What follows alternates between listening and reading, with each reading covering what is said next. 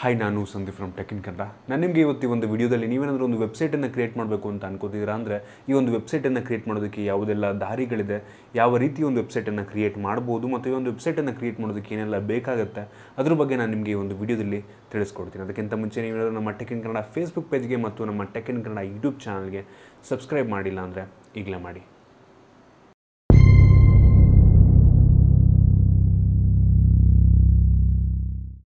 ನೀವೇನಾದರೂ ಒಂದು ವೆಬ್ಸೈಟನ್ನು ಕ್ರಿಯೇಟ್ ಮಾಡುವಂಥದ್ದು ತುಂಬ ಕಷ್ಟ, ತುಂಬ ಕಾಂಪ್ಲಿಕೇಶನ್ ಅಂತ ಅಂದ್ಕೊಂಡ್ರೆ ಅದು ಸುಳ್ಳು. ತುಂಬ ಹಿಂದೆ ಆ ರೀತಿ ಇತ್ತು, ಆದರೆ ಇದೀಗ ಒಂದು ವೆಬ್ಸೈಟನ್ನು ಕ್ರಿಯೇಟ್ ಮಾಡುವಂಥದ್ದು ತುಂಬ ಈಸಿ. blogger.com ಅಂತ ನೀವು ಕೇಳಿರ್ಬೋದು, ಬ್ಲಾಗರ್ ಮತ್ತು wix.com ಈ ಎಲ್ಲ ಒಂದು ವೆಬ್ಸೈಟ್ಗಳು ನಮಗೆ ಮುಂಚೆನೇ ಒಂದು ಟೆಂಪ್ಲೇಟನ್ನು ಕೊಟ್ಬಿಡುತ್ತೆ. ಈ ರೀತಿ ಒಂದು ಟೆಂಪ್ಲೇಟ್ಗಳಿದೆ, ನಾವು ಅದನ್ನು ಟೆಂಪ್ಲೇಟನ್ನು ಚೂಸ್ ಮಾಡಿಕೊಂಡು ತುಂಬ ಈಸಿಯಾಗಿ ಡ್ರ್ಯಾಗ್ ಮಾಡ್ಕೊಂಡು ಡ್ರಾಪ್ ಮಾಡಿದ್ರೆ ನಮಗೆ ಯಾವ ರೀತಿ ಬೇಕೋ ಆ ರೀತಿ ಒಂದು ವೆಬ್ಸೈಟನ್ನು ನಾವು ಕ್ರಿಯೇಟನ್ನು ತುಂಬ ಈಸಿಯಾಗಿ ಮಾಡ್ಬೋದು. ಈ ಒಂದು wix.com ಮತ್ತು ಈ ಒಂದು ಬ್ಲಾಗರ್ನಲ್ಲಿ ನಿಮಗೆ ಯಾವುದೇ ರೀತಿಯಾದಂಥ ಒಂದು ಸರ್ವರ್ನ ಅವಶ್ಯಕತೆ ಇರೋದಿಲ್ಲ, ಸರ್ವರ್ನ ಬೈ ಮಾಡಬೇಕು ಅಂತ ಇರೋದಿಲ್ಲ. ಫ್ರೀಯಾಗಿ ಈ ಒಂದು ವೆಬ್ಸೈಟ್ಗಳಲ್ಲಿ ನಾವು ಒಂದು ವೆಬ್ಸೈಟನ್ನು ಕ್ರಿಯೇಟ್ ಮಾಡಿ ನಮಗೆ ಇಷ್ಟ ಬಂದಂಥ ಡೊಮೈನನ್ನು ಈ ಒಂದು ವೆಬ್ಸೈಟ್ ಆ ಒಂದು ಏನು ಕ್ರಿಯೇಟ್ ಮಾಡಿರ್ತೀವಿ ಅದಕ್ಕೆ ನಾವು ಲಿಂಕ್ ಮಾಡ್ಕೊಬೋದು. ಈ ರೀತಿ ತುಂಬ ಈಸಿಯಾಗಿ ಈ ಒಂದು ಬ್ಲಾಗರ್ ಮತ್ತು ವಿಕ್ಸ್ನಲ್ಲಿ ನಾವು ಒಂದು ವೆಬ್ಸೈಟನ್ನು ಕ್ರಿಯೇಟ್ ಮಾಡ್ಬೋದು. ಒಂದು ವೆಬ್ಸೈಟನ್ನು ನಾವು ಡೆವಲಪ್ ಮಾಡಬೇಕು, ನಾವೇ ಡೆವಲಪ್ ಮಾಡ್ತೀವಿ ಅಥವಾ ಬೇರೆಯವ್ರಿಗೆ ಡೆವಲಪ್ ಮಾಡಿಸ್ತೀವಿ ಅಂತ ಏನಾದರೂ ಅನ್ಕೋತಿದ್ದೀರಾ ಅಂದರೆ ಮೇಯ್ನಾಗಿ ವೆಬ್ಸೈಟ್ಗಳಲ್ಲಿ ಒಂದು ಡೈನಮಿಕ್ ವೆಬ್ಸೈಟ್ ಅಂತ ಕರೀತಾರೆ, ಒಂದು ಸ್ಟ್ಯಾಟಿಕ್ ವೆಬ್ಸೈಟ್ ಅಂತ ಕರೀತಾರೆ. ಸ್ಟ್ಯಾಟಿಕ್ ವೆಬ್ಸೈಟ್ ತುಂಬ ಸಿಂಪಲ್, ತುಂಬ ಈಸಿ. ಡೈನಮಿಕ್ ವೆಬ್ಸೈಟ್ ಒಂದು ಸ್ವಲ್ಪ ಕಾಂಪ್ಲಿಕೇಶನ್, ತುಂಬ ಕಾಂಪ್ಲಿಕೇಶನ್ ಅಂತ ಹೇಳೋಕ್ಕಾಗಲ್ಲ, ಸ್ವಲ್ಪ ಕಾಂಪ್ಲಿಕೇಶನ್. ಈ ಒಂದು ಸ್ಟ್ಯಾಟಿಕ್ ಮತ್ತು ಡೈನಮಿಕ್ ಏನಪ್ಪ ಡಿಫ್ರೆನ್ಸ್ ಅಂದರೆ, ಸ್ಟ್ಯಾಟಿಕ್ ವೆಬ್ಸೈಟಲ್ಲಿ ನಿಮ್ಮ ವೆಬ್ಸೈಟ್ ಏನಿರುತ್ತೆ ಅದು ಚೇಂಜ್ ಆಗೋಲ್ಲ. ಈಗ ತುಂಬ ಕಾಲೇಜ್ಗಳ ವೆಬ್ಸೈಟ್ ಆಗಿರ್ಬೋದು ಅಥವಾ ಯಾವುದೋ ಒಂದು ಕಂಪನಿಯ ಬಗ್ಗೆ ಒಂದು ವೆಬ್ಸೈಟ್ ಇದೆ ಅಂತ ಅಂದರೆ ಅದು ಹಾಗೇ ಇರುತ್ತೆ. ಒಂದು ಈಗ ಇವತ್ತು ನೋಡಿದ್ರು ಹಾಗೇ ಇರುತ್ತೆ, ಇನ್ನೊಂದು 2 ದಿನ 3 ದಿನ ಅಥವಾ ಮುಂದಿನ ತಿಂಗಳು ನೋಡಿದ್ರು ಒಂದು ವೆಬ್ಸೈಟ್ ಆಗಿರುತ್ತೆ, ಏನು ಚೇಂಜ್ ಆಗಲ್ಲ. ಅಥವಾ ಸ್ವಲ್ಪ ಚೇಂಜ್, ನೋಟಿಫಿಕೇಷನ್ ಆಗಿರ್ಬೋದು, ಸಣ್ಣ ಚೇಂಜ್ ಇರುತ್ತೆ ಅಷ್ಟೇ. ಇದಕ್ಕೆ ನಾವು ಸ್ಟ್ಯಾಟಿಕ್ ವೆಬ್ಸೈಟ್ ಅಂತ ಕರಿತೀವಿ. ಡೈನಮಿಕ್ ವೆಬ್ಸೈಟ್ ಅಂದರೆ ಪ್ರತಿದಿನ ಈ ಒಂದು ವೆಬ್ಸೈಟ್ ಅಪ್ಡೇಟ್ ಆಗ್ತಿರುತ್ತೆ. ಈಗ ನ್ಯೂಸ್ ವೆಬ್ಸೈಟ್ ಆಗಿರ್ಬೋದು ಅಥವಾ ಒಂದು ವೀಡಿಯೋ ವೆಬ್ಸೈಟ್ ಆಗಿರ್ಬೋದು, ಆ ಒಂದು ದಿನ ಒಂದು ಹೊಸ ಪೋಸ್ಟ್ಗಳು ಬರ್ತಾ ಇರುತ್ತೆ, ಹಳೆ ಪೋಸ್ಟೆಲ್ಲ ಹಿಂದಕ್ಕೆ ಹೋಗ್ತಾ ಇರುತ್ತೆ. ಈ ರೀತಿ ತುಂಬ ಡೈನಮಿಕ್ ಆಗಿ ಒಂದು ವೆಬ್ಸೈಟ್ ಚೇಂಜ್ ಆಗ್ತಾ ಇದೆ ಅಂದರೆ ಈ ಒಂದು ವೆಬ್ಸೈಟ್ಗೆ ನಾವು ಡೈನಮಿಕ್ ವೆಬ್ಸೈಟ್ ಅಂತ ಕರಿಬೋದು. ಈ 2 ರೀತಿ ನಾವು ಒಂದು ವೆಬ್ಸೈಟನ್ನು ಡಿವೈಡ್ ಮಾಡ್ಬೋದು, ಸ್ಟ್ಯಾಟಿಕ್ ವೆಬ್ಸೈಟ್ ಮತ್ತು ಡೈನಮಿಕ್ ವೆಬ್ಸೈಟ್.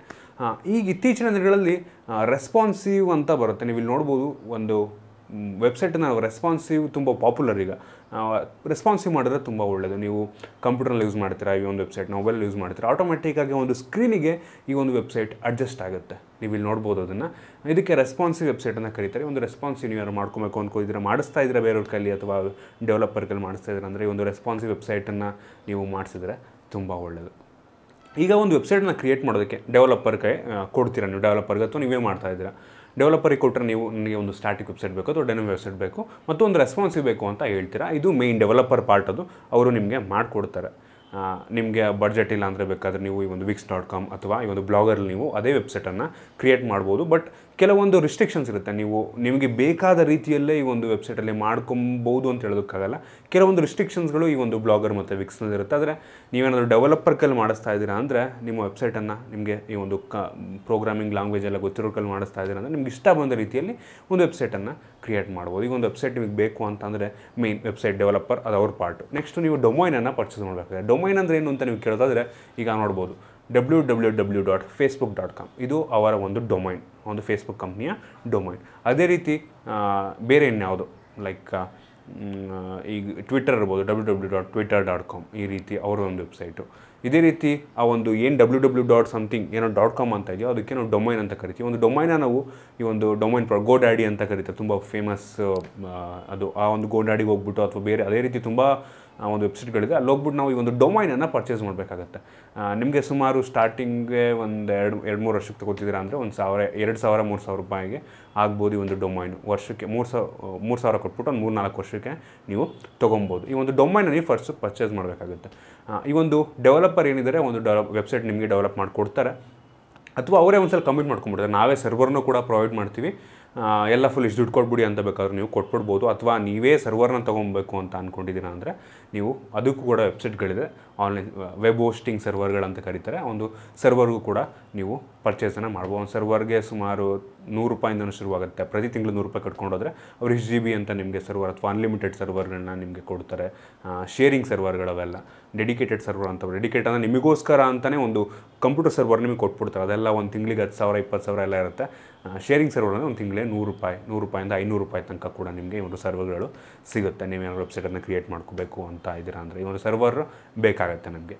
ಮೇಯ್ನು ಈ ಒಂದು ಸರ್ವರ್, ಒಂದು ವೆಬ್ಸೈಟ್ ಕ್ರಿಯೇಟ್ ಮಾಡುವಂಥದ್ದು ಮತ್ತು ಈ ಒಂದು ಡೊಮೈನ್, ಈ ಮೂರು ತುಂಬ ಇಂಪಾರ್ಟೆಂಟ್. ಈಗ ಒಂದು ವೆಬ್ಸೈಟ್ ಕ್ರಿಯೇಟ್ ಮಾಡೋದ್ರಲ್ಲಿ ತುಂಬ ವಿಧಗಳಿದೆ. ಒಂದು ನೀವು ನೋಡ್ಬೋದು ವರ್ಲ್ಡ್ ಪ್ರೆಸ್ಸಲ್ಲಿ ಕ್ರಿಯೇಟ್ ಮಾಡ್ತಾರೆ. ಅದು ವರ್ಲ್ಡ್ ಪ್ರೆಸ್ ಅನ್ನೋದು ಒಂದು ಅಡ್ಮಿನ್ ಪ್ಯಾನಲ್ ಥರ. ಅಡ್ಮಿನ್ ಪ್ಯಾನಲ್ ನೀವೇನೋ ಒಂದು ಪೋಸ್ಟ್ ಹಾಕಬೇಕು ಅಂದ್ಕೋತಿದ್ದೀರಾ ಅಂದರೆ ಈ ಒಂದು ಲಾಗಿನ್ ಆಗಿಬಿಟ್ಟು ನಿಮ್ಮ ವರ್ಲ್ಡ್ ಪ್ರೆಸ್ಸಿಗೆ ಅಲ್ಲಿಂದ ನೀವು ಹಾಕ್ಬೋದು. ಅಥವಾ ಅಡ್ಮಿನ್ ಪ್ಯಾನಲ್ ನೀವು ಕಸ್ಟಮೈಸೇಷನ್ ನಿಮ್ಗೆ ಯಾವ ರೀತಿ ಬೇಕು ಆ ರೀತಿ ಒಂದು ಅಡ್ಮಿನ್ ಪ್ಯಾನಲ್ ಮಾಡ್ಕೋತಿದ್ದೀರಾ, ಸ್ವಲ್ಪ ಡೆವಲಪರ್ಗೆ ಸ್ವಲ್ಪ ದುಡ್ಡು ಜಾಸ್ತಿ ಕೊಟ್ಬಿಟ್ಟು ಮಾಡಿಸ್ಕೊಬೇಕಾಗತ್ತೆ. ನಮ್ಗೆ ಯಾವ ರೀತಿ ಕಸ್ಟಮೈಸೇಷನ್ ಬೇಕು, ಯಾವೆಲ್ಲ ಫೀಚರ್ಗಳು ಬೇಕು ಅದ್ರ ಮೇಲೆ ಈ ಪ್ರೋಗ್ರಾಮರ್ಗಳು, ಡೆವಲಪರ್ಗಳು ಒಂದು ಚಾರ್ಜನ್ನು ಮಾಡ್ತಾರೆ. ಅದ್ರ ಬಗ್ಗೆ ನೀವು ಒಂದು ಇನ್ಫಾರ್ಮೇಷನ್ ನಮಗೆ ಗೊತ್ತಾಗಲ್ಲ, ಒಂದೊಂದ್ಸಲ ನಮ್ಗೆ ಗೊತ್ತಾಗಲ್ಲ ಎಷ್ಟು ಚಾರ್ಜ್ ಮಾಡ್ತಾರೆ ಅಂತ. ಐಡಿಯಾನೇ ಇರಲ್ಲ ನಮಗೆ ಎಷ್ಟು ಕೊಡಬೇಕು ಈ ರೀತಿ. ಒಂದ್ಸಲ freelancer.com ಅಂತ ಇರುತ್ತೆ. ಆ freelancer.com ಹೋಗ್ಬಿಟ್ಟು ಮಾರ್ಕೆಟಲ್ಲಿ ಒಂದು ವೆಬ್ಸೈಟ್ಗಳಿಗೆ ನೀವೇನಾದರೂ ಆನ್ಲೈನ್ ಶಾಪಿಂಗ್ ವೆಬ್ಸೈಟ್ ಕ್ರಿಯೇಟ್ ಮಾಡಬೇಕು ಅಂತಿದ್ದೀರಾ ಅಂದರೆ ಅದರಲ್ಲಿ ಎಷ್ಟು ಚಾರ್ಜ್ ಮಾಡ್ತಾ ಇದ್ದಾರೆ, ಅಥವಾ ನೀವು ಗೂಗಲ್ ಮಾಡಿ ಒಂದ್ಸಲ ಈ ಒಂದು ಆನ್ಲೈನ್ ಶಾಪಿಂಗ್ ಚಾರ್ಜರ್ಗೆ ಎಷ್ಟು ದುಡ್ಡು ಆಗುತ್ತೆ ಅಂತ. ಇದರಲ್ಲಿ ಕೋರಾ ಅಂತೆಲ್ಲ ವೆಬ್ಸೈಟ್ಗಳಿದೆ. ಒಂದು ವೆಬ್ಸೈಟ್ಗಳಲ್ಲಿ ನಿಮಗೆ ಇನ್ಫಾರ್ಮೇಷನ್ ಸಿಗುತ್ತೆ. ಇದಿಷ್ಟು ಬೇಸಿಕ್ ವೆಬ್ಸೈಟ್ ಹೇಗೆ ಕ್ರಿಯೇಟ್ ಮಾಡೋದು ಅಂತ ನಾನು ಇನ್ ಡೆಪ್ತ್ ಹೇಳೋದಕ್ಕಾಗಲ್ಲ. ಈ ಒಂದು ವೆಬ್ಸೈಟನ್ನು ಕ್ರಿಯೇಟ್ ಮಾಡಬೇಕು ಅಂದರೆ ಇಷ್ಟೆಲ್ಲ ರೀತಿಯಾದಂಥ ಒಂದು ಬೇಕಾಗಿರುತ್ತೆ, ಇಷ್ಟು ವಿಷಯಗಳು. ಈ ಒಂದು ಡೊಮೈನ್ ಆಗಿರ್ಬೋದು, ಸರ್ವರ್ ಆಗಿರ್ಬೋದು, ತುಂಬ ಕಾಂಪ್ಲಿಕೇಶನ್ ಅಲ್ಲ. ನೀವು ತಲೆ ಕೆಡಿಸ್ಕೊಂಡು ಹೋಗ್ಬೇಡಿ. ನಿಮಗೆ ಸಿಂಪಲಾಗಿ ವೆಬ್ಸೈಟ್ ಬೇಕು, ನೀವು ದಿನ ಆರ್ಟಿಕಲ್ ಬರೆಯೋದಕ್ಕೆ ಬೇಕು ಅಥವಾ ಫೋಟೋಸನ್ನು ಹಾಕಬೇಕು ಅಂದರೆ ಆರಾಮಾಗಿ ನೀವು ಬ್ಲಾಗರ್ ಅಥವಾ ಈ ಒಂದು wix.com ಏನಿದೆ ಆ ಒಂದು ವೆಬ್ಸೈಟ್ಗಳಲ್ಲಿ ನೀವು ಅದನ್ನು ಮಾಡ್ಕೊಬೋದು. ನಿಮಗೆ ತುಂಬ ಪ್ರೊಫೆಷ್ನಲ್ ಆಗಿ ಮಾಡ್ತಾಯಿದ್ದೀನಿ ಅಂದರೆ ನಾನು ಡೆವಲಪರ್ಗೆ ಕೊಟ್ಟು ಮಾಡಿಸ್ಬೇಕು ಅಂತ ಅನ್ಕೋತಿದ್ದೀನಿ ದುಡ್ಡನ್ನು ಕೊಟ್ಟು ಅಂತ ಅಂದರೆ ನೀವು ನನಗೇನು ಹೇಳಿದೆ, ನೀವೇ ಪರ್ಚೇಸ್ ಮಾಡಿ ಒಬ್ಬ ಡೆವಲಪರ್ನ ಹುಡುಕಿ ಅವ್ರ ಕೈಲಿ ಮಾಡಿಸ್ಬೋದು.